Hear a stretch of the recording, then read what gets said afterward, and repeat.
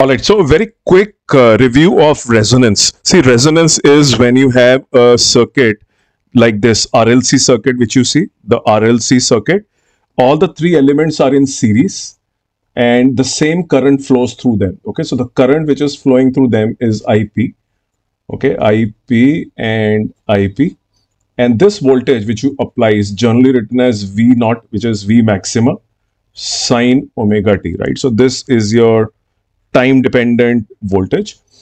All right, and when you say that the frequency of this AC signal, okay, which is called the driver frequency, okay, this has a frequency, driver frequency, and the circuit which is RLC circuit has something called as a natural frequency to it, natural frequency.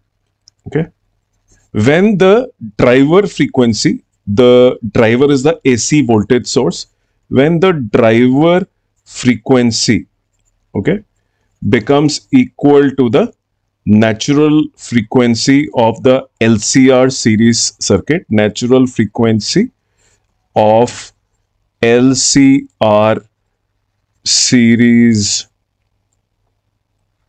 circuit, we say the condition is called as resonance. Okay. Now there are three ways to do a resonance like situation. You can use a variable frequency source,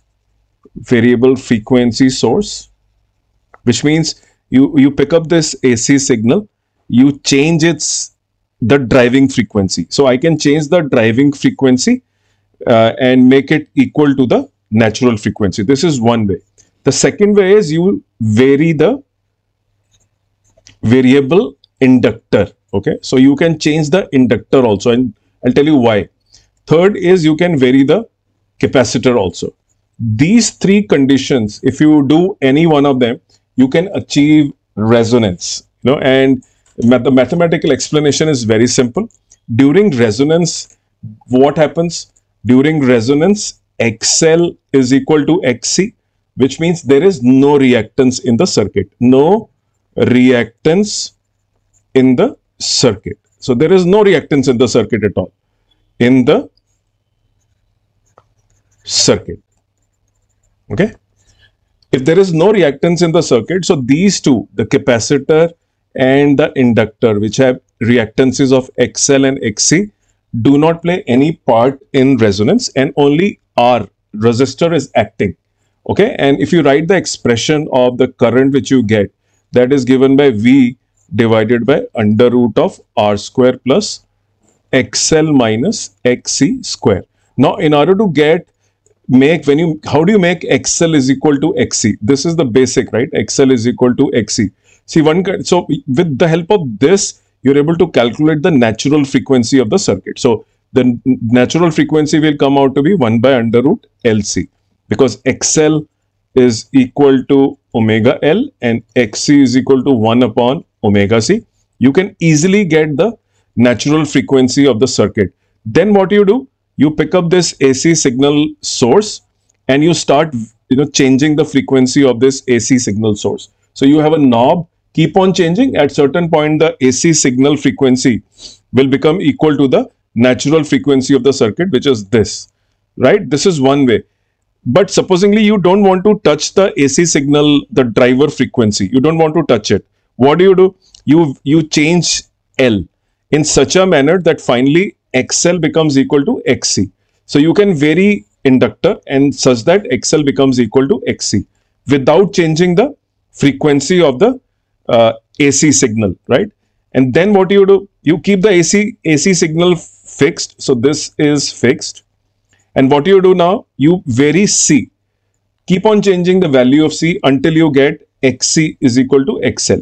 In all three, XC will become equal to XL, but these are the three ways you can solve a resonance numerical. Okay, three ways you can achieve resonance in LCR circuit.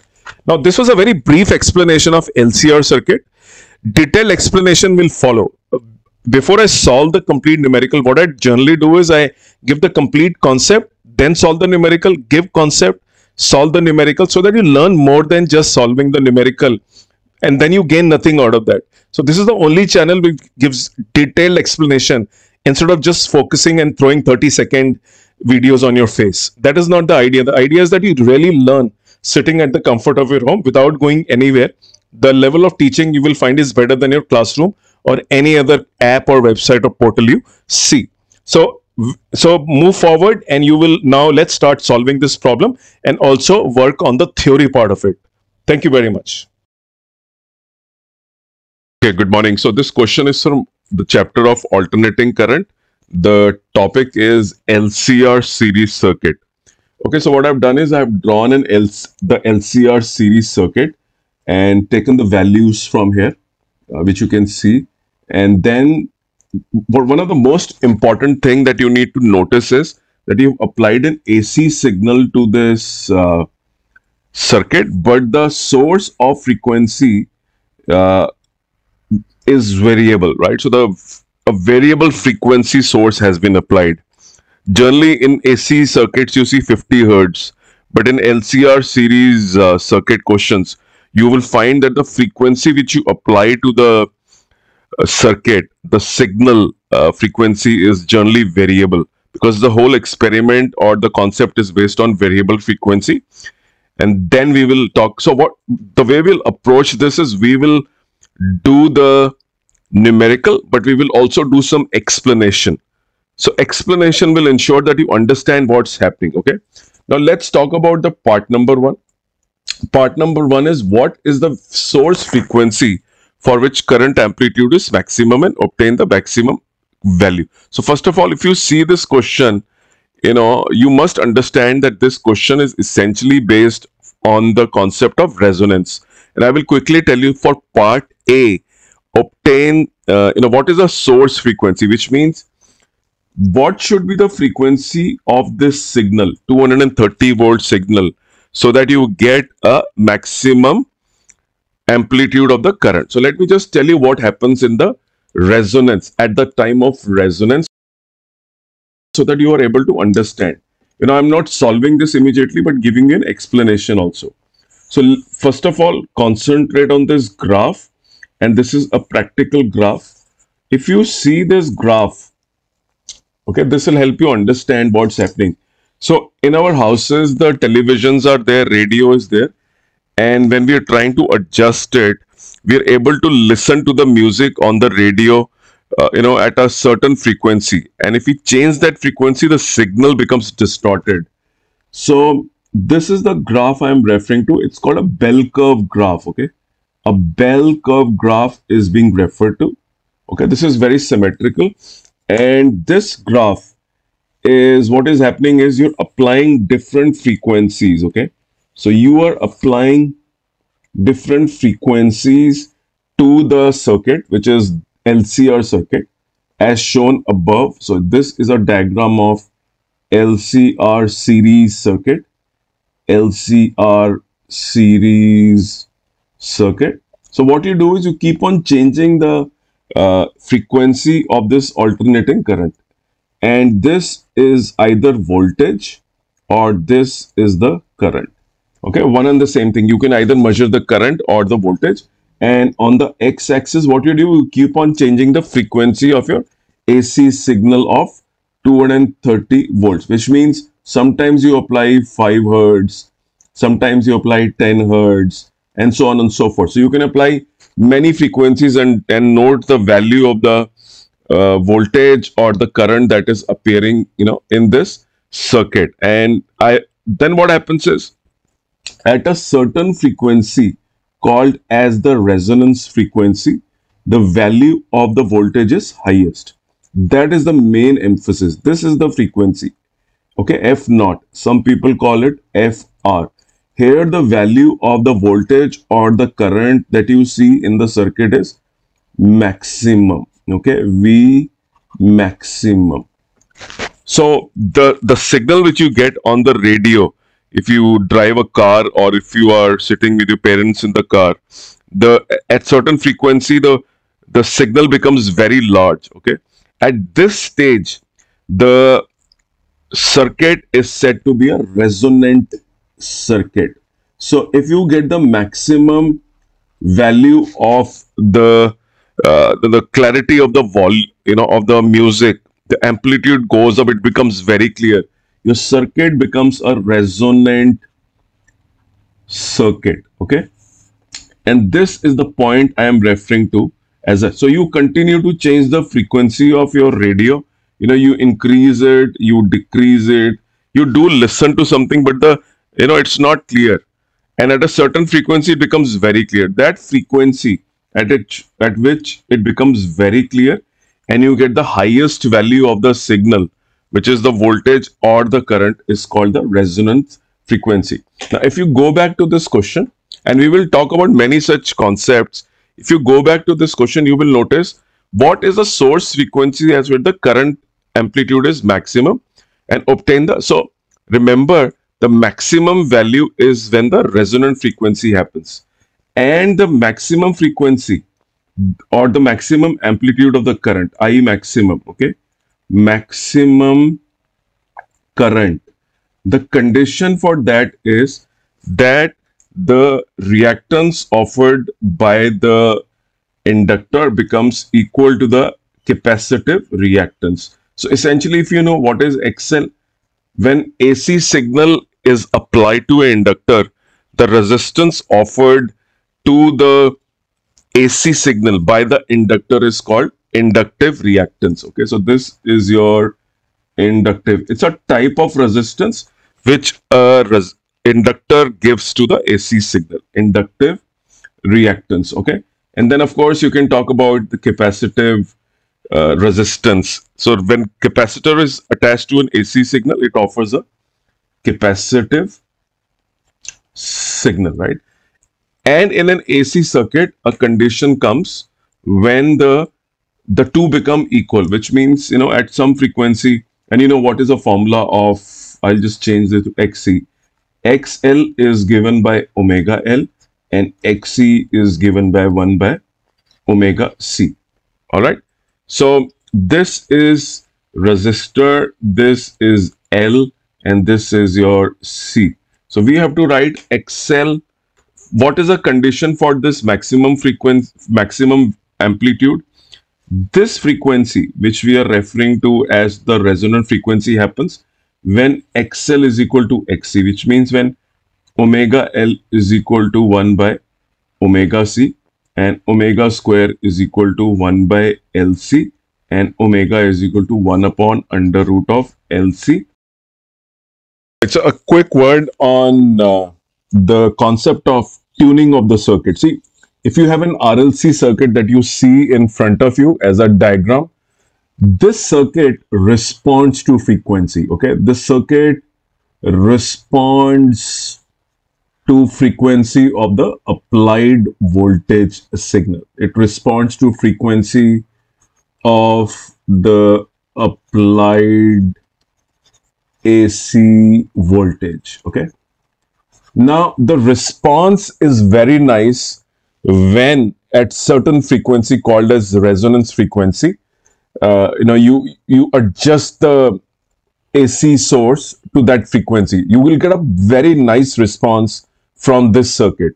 So the RLC circuit, okay, any RLC circuit gives a response to the applied frequency of the AC signal. This response, the RLC response, it is called as an RLC response, okay, is best for a frequency called as a resonant frequency. Resonant frequency. And this is a whole process, which most of the electrical and electronics engineering is based on the response of the RLC circuit to the applied frequency.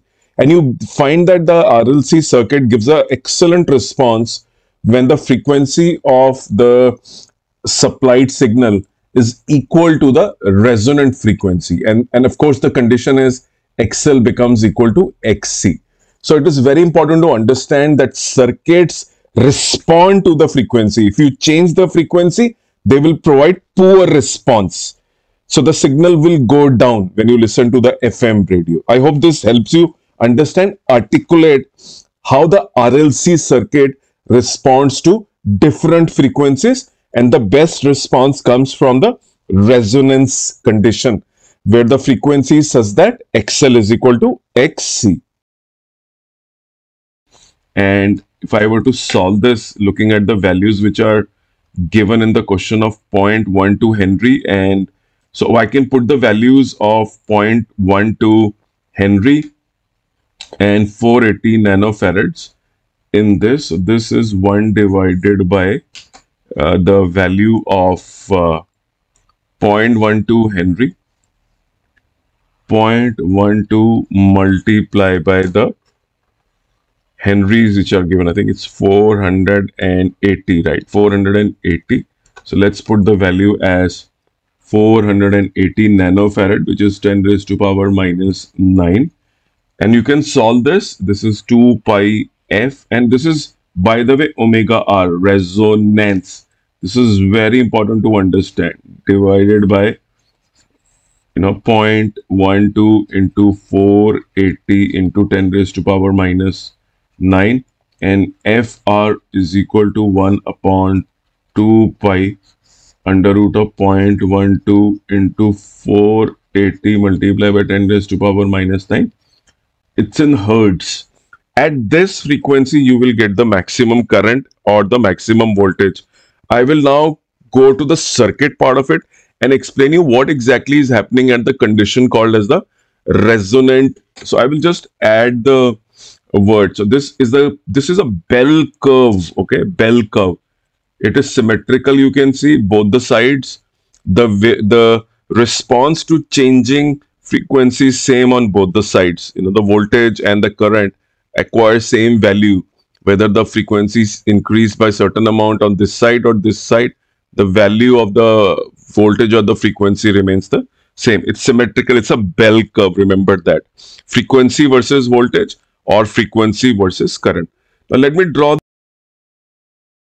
the diagram of the LCR circuit and tell you what equation you should always remember. I told you I will not do the solution only, but also tell you the more concepts, so that you are able to understand and use these to your advantage when solving other questions. Okay, and that is, if you look into this problem, let me draw the circuit and show you what is the equation that you must know for an L. So you can get one marker saying write the equation of circuit at any frequency, not necessarily resonance. Okay, so if you draw the circuit quickly, this is your resistance, this is your inductor, and this is your capacitor. Okay, I'll just connect the circuit properly so that so this is your inductor. I've completed it, and this is I told you the AC source is variable, and you conduct this experiment with a variable frequency source. The voltage is 230 in our case, not necessarily it will be same in all the situations. And then of course we will connect these. So this is your RLC. Now the way it works is this voltage is given as V naught sine omega t, for example, right? So the voltage that appears across, so the current in all the elements is same. Okay, this is not the condition of resonance, but any frequency. Okay, this is I, which is entering, and this is XL, this is XC, right? We know that capacitive reactance. So the way you write this is V naught. So what we are doing is we are applying Kirchhoff's voltage law to this circuit, KVL. So V naught sine omega t is given by what? It is given by, this is resistor. So the voltage is IR. Some part of the voltage is given to the resistor. Some part of the voltage, and mind you, this voltage which I am writing across the inductor is a different type of voltage. It is not identical to the voltage in the resistor. It is in y-axis. So this voltage is in x-axis. Okay. So the voltage I am writing now is the y-axis voltage. So this is your L di by dt. This is the voltage. what I'm writing is called as a differential equation, first order only.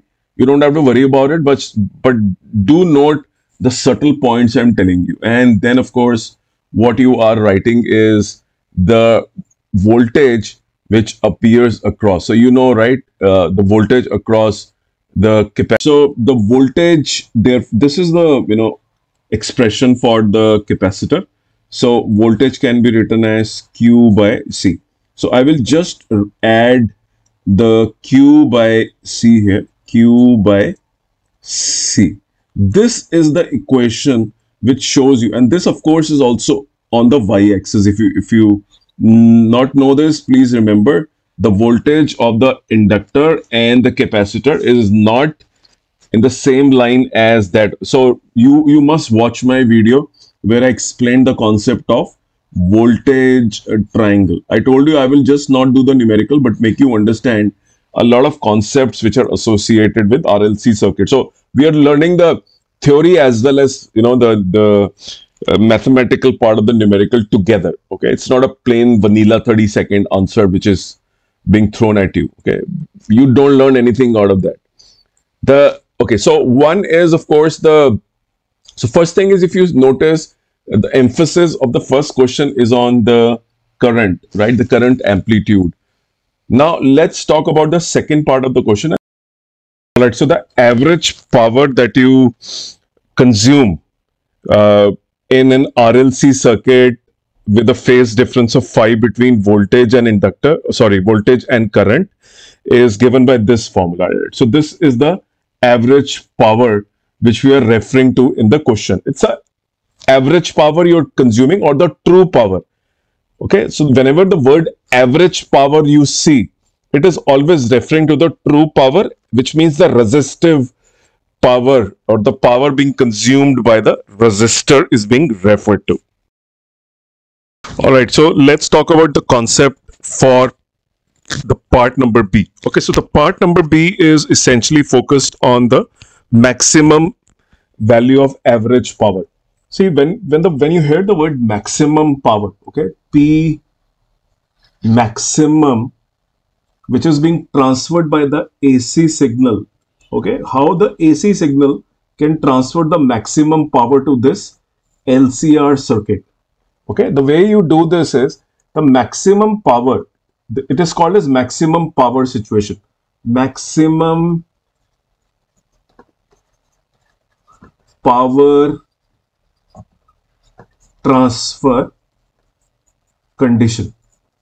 Okay, how and when the word power is being referred to, what is being referred to is P max is actually the real power. Okay, the real power or the true power, which is being referred to, which is the power being dissipated only across the resistor. So P across the resistor. The power across C and L, which is the reactive power, is to be ignored. The maximum power is transferred by the AC signal to an LCR series circuit at the condition of resonance. So again, the maximum power occurs at the condition of resonance and is given by... All right, so let's talk about the concept for the part number B. Okay, so the part number B is essentially focused on the maximum value of average power. See, when you hear the word maximum power, okay, P maximum, which is being transferred by the AC signal, okay, how the AC signal can transfer the maximum power to this LCR circuit. Okay, the way you do this is the maximum power. It is called as maximum power situation. Maximum power transfer condition. Okay, how and when the word power is being referred to, what is being referred to is P max is actually the real power. Okay, the real power or the true power, which is being referred to, which is the power being dissipated only across the resistor. So P across the resistor. The power across C and L, which is the reactive power, is to be ignored. The maximum power is transferred by the AC signal to an LCR series circuit at the condition of resonance. So again, the maximum power occurs at the condition of resonance and is given by IRMS. So IRMS square multiplied by R. This is the power, which is the maximum power which is supplied by the AC signal, and the condition is same, XL is equal to XC. So this is the concept. It is called as maximum power transfer condition. The circuit is completely resistive and no reactance is playing any role here, and the maximum power gets transferred. So part number B is on maximum power transfer. All right, so let's focus our energy on solving the part B now, and let's do some calculation. The first step obviously is to calculate the value of IRMS. So let's start doing this. What is the current? Okay, and I'm referring to the RMS value of the current. Okay, so you know the value of the voltage which is given to you, 230 volt variable frequency supply. Generally, this value of 230 volt is the RMS value. Let's assume this to be RMS value. And so 230 divided by the resistor, which is given to be how much? I think it's given to be around 24 ohms, right? So yes, 23 ohms. So let's put it as 23 ohms, right? So the RMS current is given to be 10 amperes, and therefore in one cycle the power which you get is I RMS square into R is equal to 10 square multiplied by 23 is equal to 2300 watts. All right, let's focus on part C now.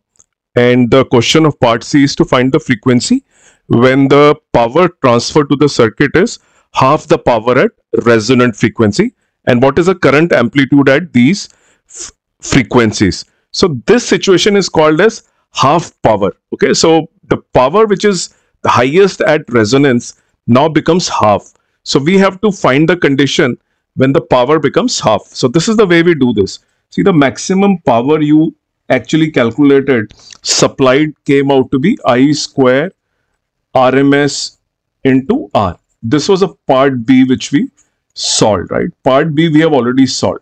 But what is our focus now? And this happened when omega is equal to omega R. Now the question is to find what is the current. Okay, what is the current when omega power is half the maximum power? So see that current when the power becomes half the maximum power, that is given as I RMS divided by root 2. Okay, so this is the answer to part C. This is the current at which the power becomes equal to P max divided by 2.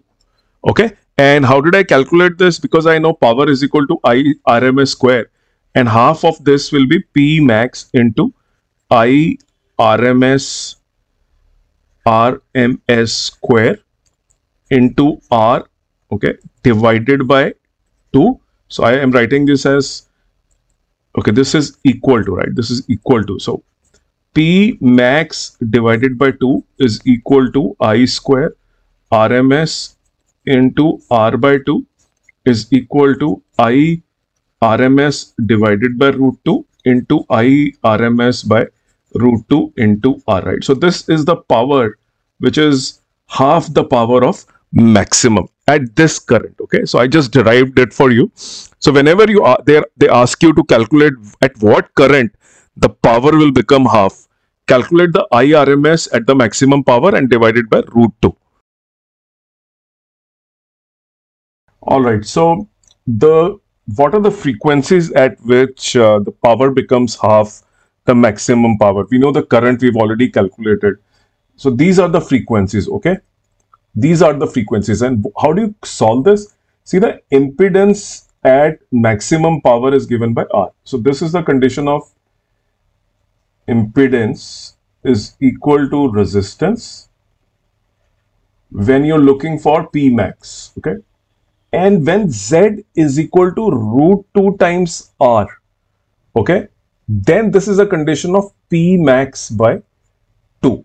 So this corresponds to IRMS, and this corresponds to IRMS by root 2. We've already done that. So if you look into this formula, this is the lower part of the frequency where the power becomes half, and the second frequency, which is the upper range, is the where the power becomes half. So there are two places. If I were to draw a graph, something like a bell curve kind of graph, let me just draw a graph of, this also looks like a bell curve of voltage, but this is power versus frequency. If I were to draw this graph, it looks something like this, and this is your resonance frequency at which maximum power happens. So this is your P max, and then half of this, if this is your 3 centimeter, I will mark here, is your half the power. Okay, and for simple reasons, the two sides are considered to be equal for practical purposes, although they don't follow symmetry. But when Q generally is greater than 10, you will find that the symmetry holds true and both the sides are equal. So for all practical purposes, consider the omega 1 is equal to omega 2 for the time being. They follow symmetry. So if you know the value, if you go back to the question, you know the value of resistance, you know the value of inductor, you know the value of capacitor. Substitute in this one and this one. Those are the two frequencies called as cut off frequencies. Okay, cut off frequencies, where you will get power as half the maximum power.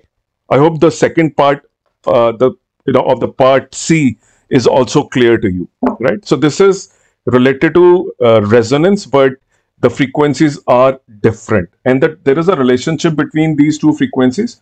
If you take omega 1 and omega 2, that omega 1 multiplied by omega 2 under root is given by resonant frequency. This, you can always memorize this formula also as a shortcut. So I hope you will be able to put the values and solve on your. All right, so let's talk about the last part of it, which is the quality factor of the given circuit. So far what we have done is we've calculated the cutoff frequencies. Just for your knowledge, the cutoff frequency, is in a range, and that range is called as a bandwidth. So if I were to draw the diagram of cutoff frequencies, where the power becomes half, and if this was, hypothetically the graph, and here the power is maximum, one cutoff frequency is here, and the second cutoff frequency is on the other side of the graph. Okay, and they're equidistant from the resonant frequency, which means this side is equal to this side, right? What happens is, if you consider this is your P max, and this is your P max by 2. All right. So this versus power versus omega. Our question is, what is the quality factor? Quality factor is given by omega resonance divided by the bandwidth. What is the bandwidth? This overall width of the frequency which we calculated just now is called the bandwidth of the resonant circuit. Now it is important to understand this because a lot of students have no clarity on this concept. This concept is the most important concept. See, any LCR circuit, any LCR series circuit, and we discussed tuning before this. I gave you the example of FM radio, allows a certain frequencies which is here, which is the range called as a bandwidth. Okay, so it is tuned to certain frequencies, and obviously the best signal comes here. The best signal comes here, but the tuning part of the circuit can select a range of frequencies. That range is the bandwidth.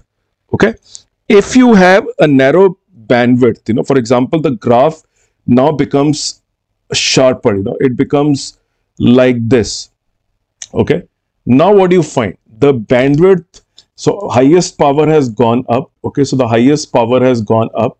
Okay, and the half power, is occurring at these frequencies, and you can see the bandwidth now is narrower than the previous situation. So if this was a bandwidth earlier, the new bandwidth is only this much. I will just show you the new bandwidth, right? In such a case, what we say is that the circuit is capable of selecting a very narrow band of frequencies. The circuit is able to select very narrow band of cutoff frequencies, and therefore the quality factor increases. Okay, so this circuit has lower quality factor, but if you see the width, it is so high, right? The bandwidth is so high, and so that means, the higher is the bandwidth, lower is the quality factor. Lower is the bandwidth, higher is the quality factor. This is the way these two are linked to each other.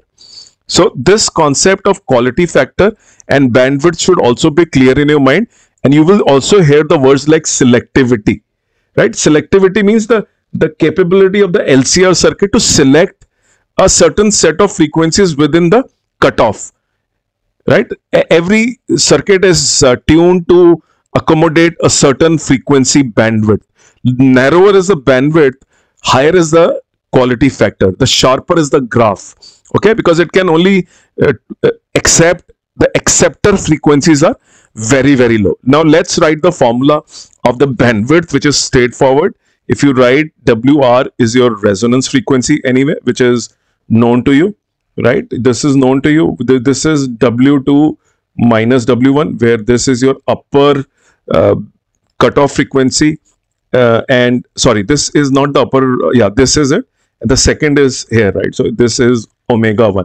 So omega 2 minus omega 1, if you solve this, right, what you get is 1 by under root of LC, which is this. And we just solved for the frequencies, right? If you subtract them, what you will get is R by L. If you solve this, all right, so once you solve this, this is the final expression you get. Okay, and you can see quality factor is given by 1 by R under root of L by C. So all the three values are known to you. You can go back to the question, put the value, and you will get the answer here. Okay, you will get the answer. The point is, you must understand quality factor. Quality factor, you must be able to articulate the concept of bandwidth. You should be able to talk about selectivity, which I've already explained in my video. All right. So my idea is that explanation is a major chunk of the work. I could have solved this question in 2 lines, but I chose to first give you an explanation of the concept, and then, it's all mathematical, putting the values and solving it. So thank you very much for your time today. Watch my playlist with 127 videos on alternating current. Almost every concept is discussed in brief, and some obviously are very long explanations, which will help you score high in the examination. Thank you very much.